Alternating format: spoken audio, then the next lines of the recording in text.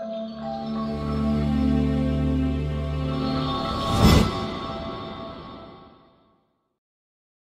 everyone, this is Manisha welcoming you to Math Magic. Today we are going to discuss a new topic in math, that is perimeter and area. Now, why we need perimeter? Why we need this topic, this particular topic? Well, the unit and the topic of area and perimeter are really very important to mathematics because they are the physical aspects of mathematics. They are the foundation for understanding other aspects of geometry such as volume, mathematical theorems that help us understand algebra, trigonometry, and calculus. Now, by the end of this lesson, students will be able to distinguish between the concept of perimeter and area. They will be in state to list down the formulas for finding the perimeter and area of different shapes. They will be in state to determine perimeter and area of assorted shapes. So let's start. In everyday life, area and perimeter are used constantly.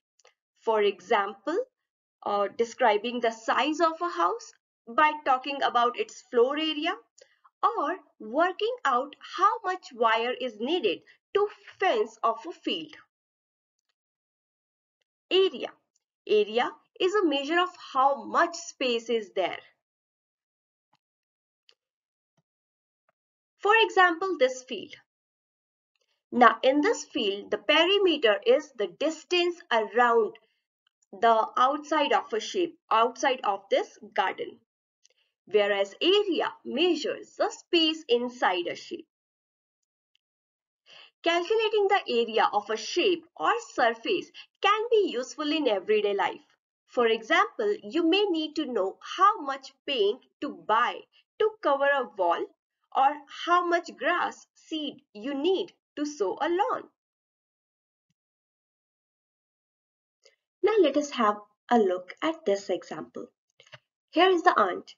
She wants to put some flower bedding round the edges of the garden, but she's not sure how much space will be required. Any solution? Yes, you all are right. We need to find the perimeter of the garden. In this way, we will get to know how much space is actually required to cover up the boundaries.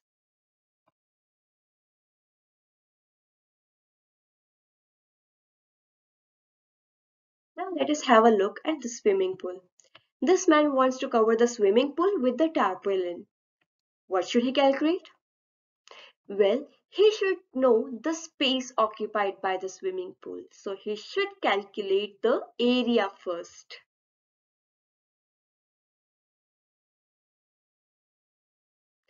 Perimeter. Let's check out the formula for finding the perimeter of different shape. The first shape that we have with us is a rectangle. We know that rectangle is a four-sided figure with two lengths and two breadths. So, perimeter or the distance around the boundary will be length plus breadth plus length plus breadth. Or we can say it is 2 length plus 2 times breadth. Taking 2 common from the formula, we will have 2 multiply by length plus breadth. Means just add on the length and breadth and then multiply it by 2 so as to get the perimeter of rectangle. Coming to the next shape is square. Now what should be the perimeter for a square? It is simple. All we need is just to add up all the sides. So in a square, we have 4 sides. Just add up all the sides and you will get 4 multiplied by side. Right? This was simple. Now let's have another shape. What is this? A triangle. Now we know that in a triangle, we have 3 sides. The perimeter should be side 1 plus side 2 plus side 3, or A plus B plus C, where A and B and C can be any number. Let's come to the area.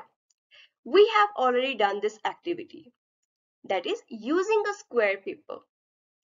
So using a square paper, we can easily find that the area of rectangle will be its length multiplied by its breadth. So here is the formula for area of rectangle, that is length multiplied by breadth or width. Coming to the square, it's easy. Just as in rectangle, we multiplied length and width, same in this case, we are going to multiply one side by the another side. Since we know that in a square, the sides are same or sides are equal, so the simple formula for this will be side multiplied by side. So area of square will be side multiplied by side.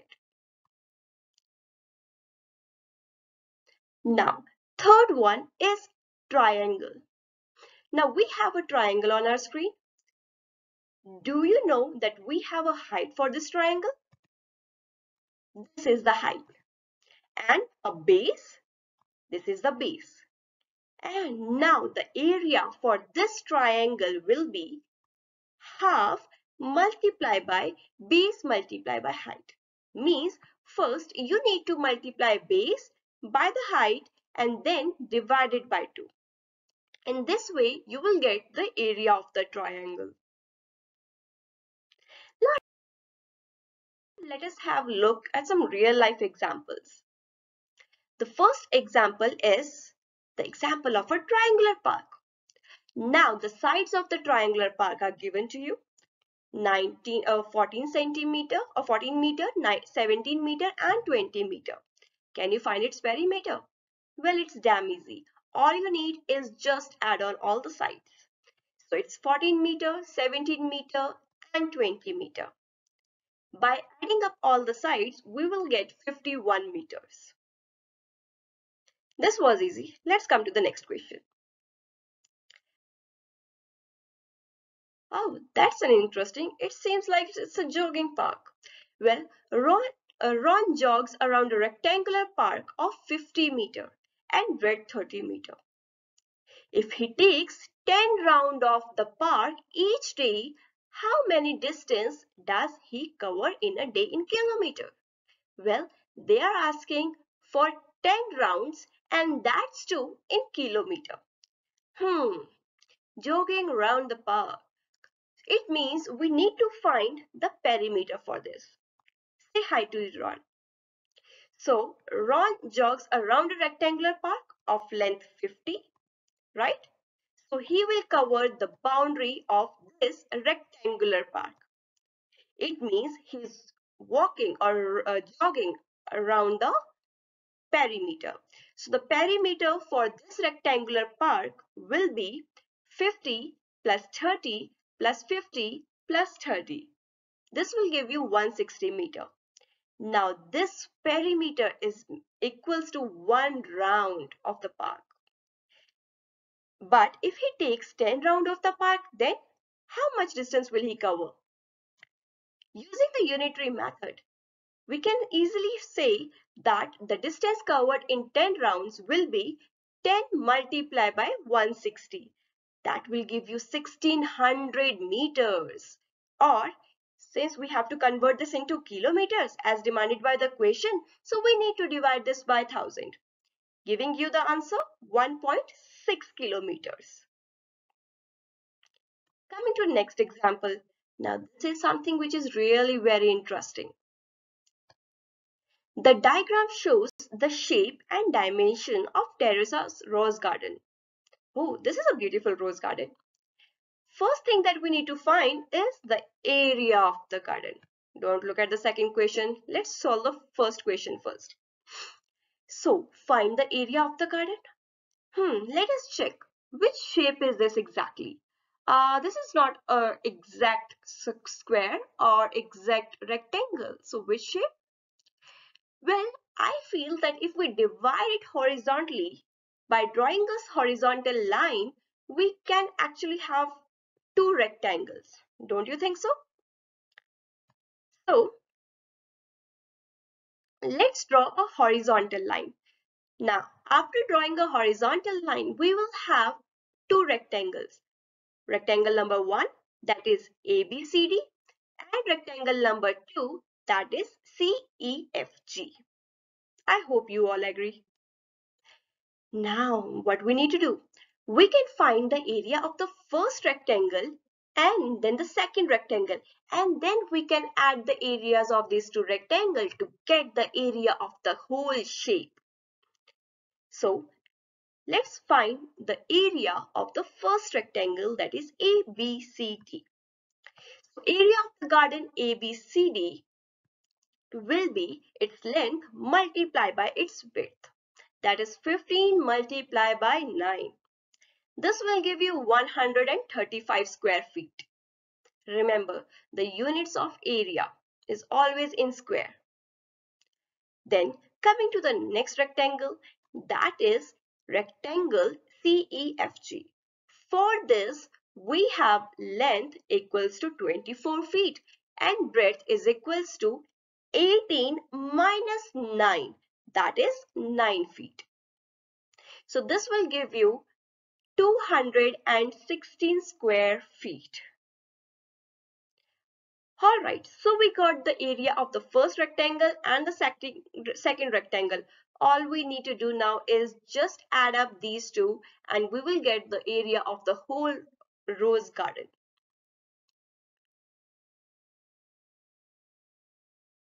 Now the second part, B part. Area of the rose garden is 351 square feet. Now the next question was, how many bags of fertilizer will be needed if one bag can actually cover 12 square feet? So the answer for this will be 351 square feet divided by 12 square feet. This will actually give you the number of bags of fertilizer needed to complete the whole field, to cover up the whole field. So yes, Teresa will need 30 bags of fertilizer, right? On your screen is the next example now. The length of rectangle is 4 less than 3 times its width. If its length is 11 centimeter, then find the perimeter.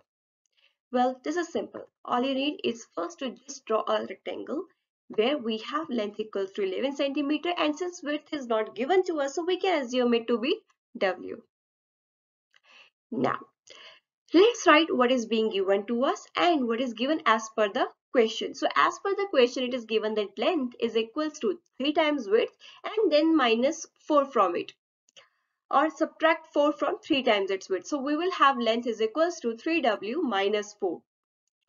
Also it is given to us that length is 11 centimeter and we need to find the perimeter, means the boundary, the sum of all the sides of the rectangle. So we can equate these two things and we will have that yes, 11 is equals to 3W minus 4, means we are equating the length. After equating the length and solving it further, we will get W is equals to 5. Now this is the width. Now we know the length, we know the width. So finding the perimeter is not a tough task. All we need to do is just add up all the sides, means 11 plus 5 plus 11 plus 5. This will give us 32. You can also apply the formula and add the length and width first and then multiply it by 2, giving you the same answer, that is 32. Coming to the next question, how many square tiles of 9 centimeter will be needed to fit in a square floor of bathroom of side 720 centimeter? That's an interesting question and very important question. So what is given to us? It is being given that the side of the bathroom floor is 720 centimeters, right? And it is square in shape. So we can easily find the area of the floor. I think it is easy. Area of the floor will be 720 multiplied by 720 and the area of the tile will be 9 multiplied by 9. Now, how many tiles will be needed? Means how many small tiles will be needed to actually fill the area of the floor. So for this, we just have to divide the total area of the floor by the area of each tile. This will give you the numbers of tiles required. So number of tiles is equals to area of floor divided by area of each tile, that is 518400 divided by 81. This will give you 6400 tiles. Now cost of tiling. Since the cost of tiling, the cost of each tile is 75 rupees. So the cost for 6400 tiles will be 4,80,000. Now for this, you can use the unitary method as well. Let's see the next question. This question is homework for you all. All you need to do in this is just apply the formula of area of rectangle, area of triangle, and solve it out. That was all in today's video. I hope this video was helpful for you all. So if it, please do like, share, comment, and subscribe to my channel. Thank you.